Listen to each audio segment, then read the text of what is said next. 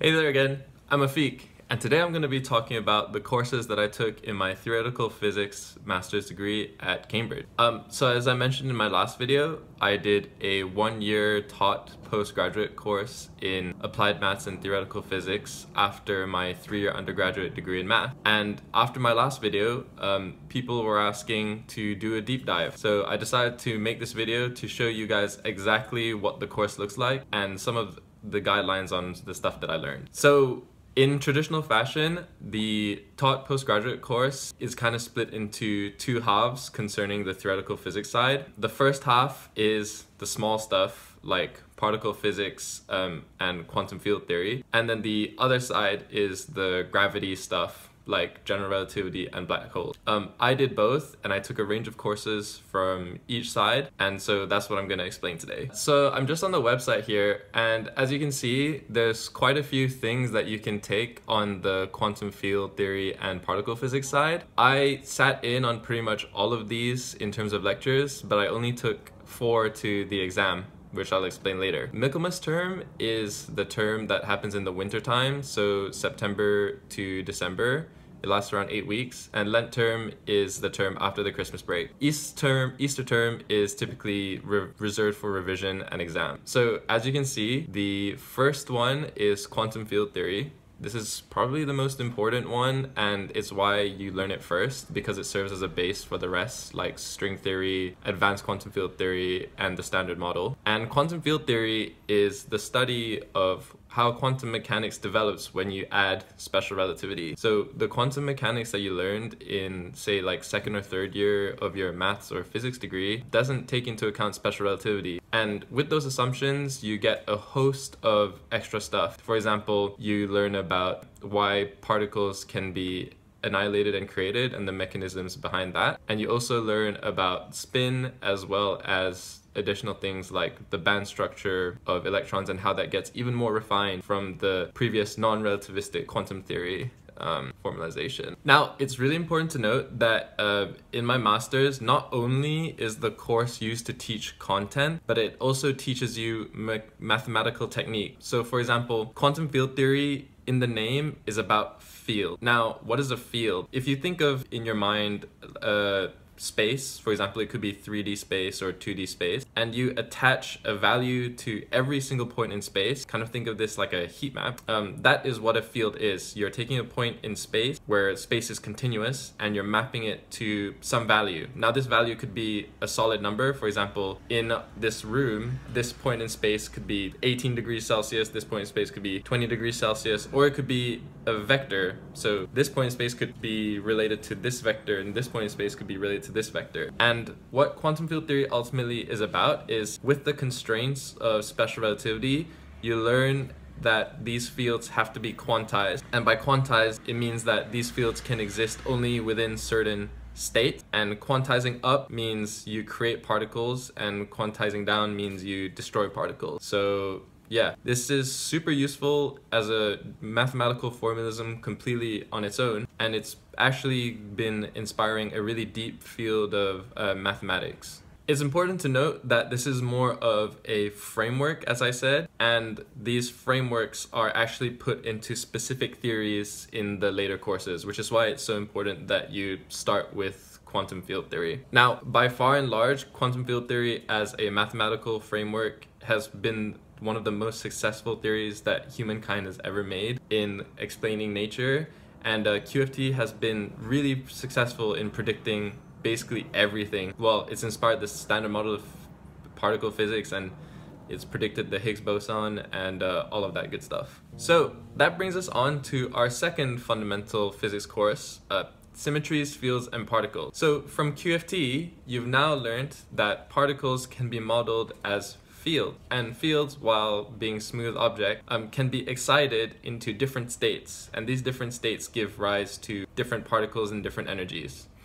Now, you might ask, what does this state space look like? And if you have several particles in a box, for example, how do they interact? And the answer to finding out what this state space looks like is basically what this course is all about. So from a previous video, I talked about group theory, and it turns out that groups are really important in understanding the mathematical structure of this state space. In particular, these state space are described as representations of group. Now, a representation of group is basically how you can write a group down in a way that respect the underlying structure of the group. For example, not only can you write a rotation down, a simple rotation just as an angle, you can also write it in terms of a matrix, and this matrix can be applied to vectors and rotate the vector. So a representation, it turns out, is actually a really solid way of understanding the state space of particles. And it turns out that the state space of particles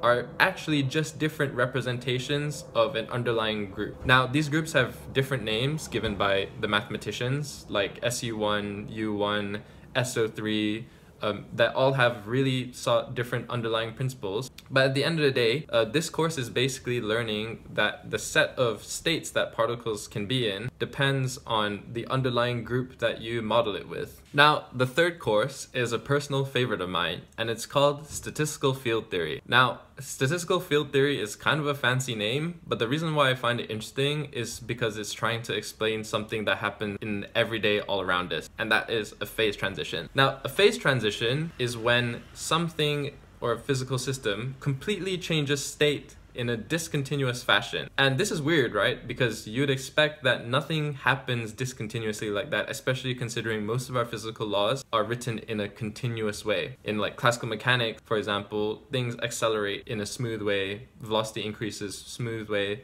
everything is smooth. So why can you have something like ice melting, or for example, sublimation, where solids quickly turn into gases? Now, the answers to this actually have to do a lot with the math behind quantum field theory, and it turns out that quantum field theory is a great way to explain why phase transitions happen, and this is what statistical field theory is all about. Now, the first toy model that you learn is called the Ising model, and the Ising model is a famous model put forward to initially understand how magnetism works. The Ising model is what happens when you put electrons in a grid, like maybe like a 2D grid, and then you let them either be spin up or spin down. You then say the energy of this whole system is some expression where this expression takes into account the interactions between different spins on this grid. And you basically say, what the hell happened? And it turns out a whole host of interesting stuff happened. For example, you get phase transitions where things suddenly change, and you learn about critical exponents, where critical exponents are the exponents that you see in physical power laws that actually occur in different types of wildly different theories but happen to have the same exponent. So yeah, this is like a really interesting course, and it was one of the things that's heavily involved in the idea of renormalization, which is something I'll get back to later on. The reason why it's called statistical field theory is because a lot of techniques in probability are fleshed out in this course, and you learn a lot about how things act in ensemble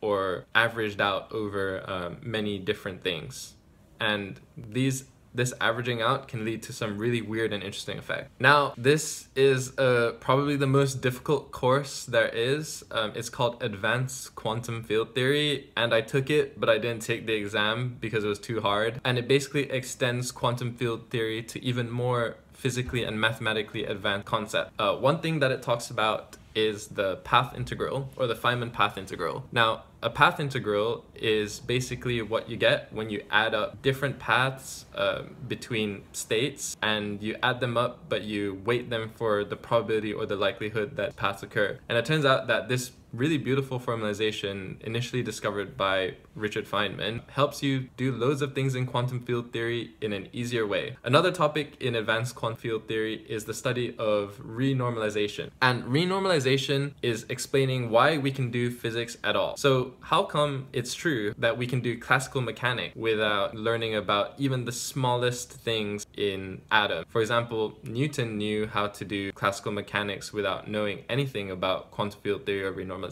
And the answer to this is that things at small scales wash out. Now, by washing out, I mean that the micro doesn't affect the macro picture. And it's actually not obvious at all why this should be true, but it's a beautiful fact. And this course goes more into the rigorous mathematical theory of how that works. Now, this course is where the math gets really complicated, and it's kind of like your introduction to things in string theory and even like more advanced parts of condensed matter theoretical physics, as well as topology and even geometry. So yeah. Now, in particular, in this course, Advanced Quantum Field Theory, you learn about renormalization. Now, renormalization is how the physics or the laws of physics change when you look at things at different energy scales. Now, advanced quantum field theory is concerned a lot with the mathematics and the physics of renormalization. Renormalization is how actually the laws of physics change when you look at it from different energy scales. So for example, quantities like mass and charge actually depend a lot on what energy scale you're looking at it. So are you looking at it from a perspective of high energies? Are you looking at it perspective for low energies? And how do these change the quantities that you're measuring? Now, it turns out that in quantum field theory, a lot of calculations that you make, for example, the momentum, the energy, or the mass of a particle, leads to infinities when you add everything up. And so how do you deal with these infinities? Well, you deal with these infinities by enforcing an energy cutoff. And that basically allows what you're adding up to converge to an actual number that you can measure. Now, this energy cutoff can vary, and varying it leads to different quantities that you might be measuring it. Now, renormalization is basically a way to make sense of these infinities, and it basically revolves around defining things like mass and charge in a way that depends on the energy scale that you're measuring it at. The idea is that the underlying true or bare mass or charge of a particle is in theory not observable directly. However, the renormalized quantities that we measure at a given energy scale are the things that we are measurable. So for example, this basically tells us that physical constant, like for example mass or charge, are not actually fixed. They actually change depend on what energy or what energy cutoff we're looking at. And this is prevalent in nature. For example, in quantum chromodynamics, which is another theory, the strong force becomes weaker at higher energy, and this is known as asymptotic freedom. So it's almost as if different particles like quarks behave differently when they're really close together versus when they're far apart. Now, this all leads to something called effective field theories. And effective field theories are recognizing that physics basically behaves differently at different scales. And so you get a theory tailored at specific energy scales that kind of take into account all of the higher energy phenomena and aggregates it into one thing. Now, one thing to note is that a lot of this stuff is really confusing. It's not clean, and it initially was pretty suspicious to do things like this. However, the important thing is that it models the real world and it works. So fair enough, man. All right, so the next 4 courses are a bit harder as well. One of them is string theory. Now, you probably have heard about string theory in popular media and popular science books. And it's basically what happens when you model particles as string instead of these fields. Now, initially, the motivation behind string theory was to try to combine general relativity and quantum mechanics all in one soup to get a grand unified theory of anything. It's important to note as well that string theory is a quantum field theory itself with tweaks to the model. And it starts by taking a particle and instead of seeing how this particle as a dot kind of moves space-time, you view it as a string and it maps out a sheet through space-time instead. And you basically ask, what kind of results does this lead to, and how can you incorporate gravity into this idea, and does it work? String theory is super controversial because from my knowledge, nothing experimentally new has been observed here yet, but it's provided a lot of inspiration to mathematicians for its geometric beauty.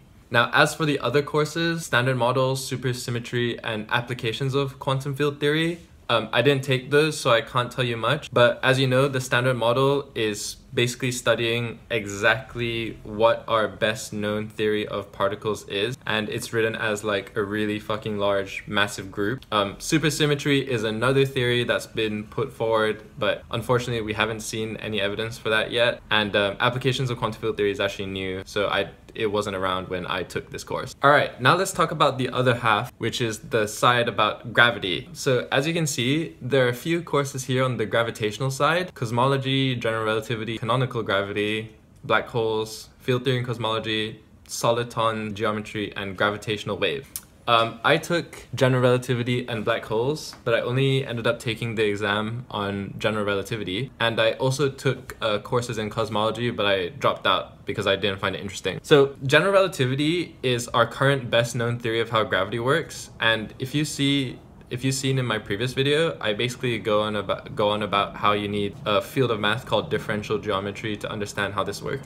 General relativity is posited around mapping our world as a space called a space-time, and this space-time is a manifold, and a manifold is something that looks like flat space no matter where you are. And general relativity is about basically how things move on this manifold by taking paths called geodesics, which are basically the path of least resistance on these certain manifolds. It's a very geometrical subject, and you'll basically learn a lot here. It explains how and why black holes might form, what things might look like around black holes, why time dilates around black holes, how energy gives rise to gravity, and so on and so forth. Now, the theory of black holes is expanded even more in the actual black holes course. Something interesting to note about the black holes course is that it's super mathematical, and a lot of it is to do with mathematical analysis in geometry. For example, topological spaces, things more niche, like, for example, what a white hole is, can you have black rings instead of black holes, and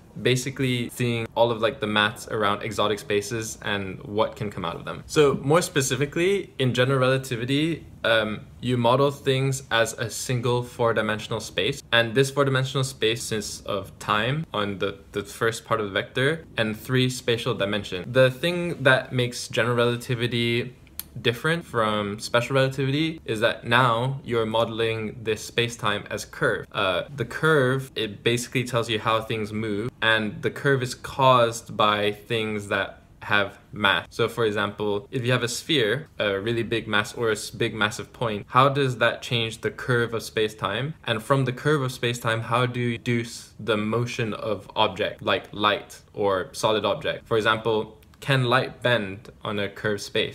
Does time slow down when an observer is riding on a curved space? These things are encapsulated in a theory called Einstein's field equation. And Einstein's field equation tells you how space-time is curved according to the energy and momentum that are present in the space. Now, this thing is really fun because we can actually observe loads of the things that are present and been predicted by general relativity. For example, we've observed black holes, we've taken pictures of black holes, we've measured gravitational waves, taken photos of gravitational lensing. So yeah, it's really a fun topic, and I suggest that you read up on it if you can. I'll probably make another video on textbooks that I use to learn everything here. But yeah, from here on out, thanks for watching, and let me know if you want me to cover anything else in the comment section.